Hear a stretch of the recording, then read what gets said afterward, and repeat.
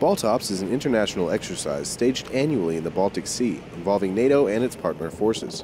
Polish Navy Lieutenant Commander Peter Wotas from the Maritime Operations Center talks about the goals of this exercise.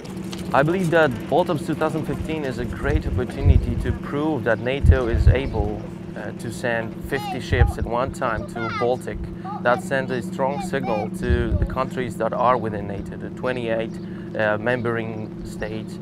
They know, seeing this, they know that NATO will be there if needed.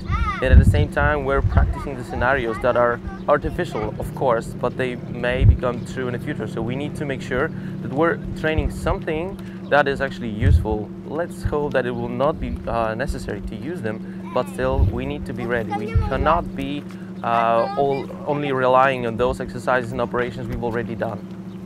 Training together in a controlled scenario can help ease the difficulties of working with foreign forces, like differing equipment, regulations, and language barriers.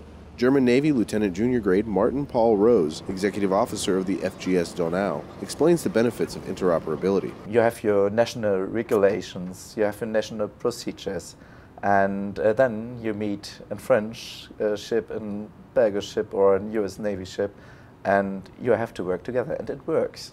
From the USS San Antonio, I'm Seaman Luke Askew.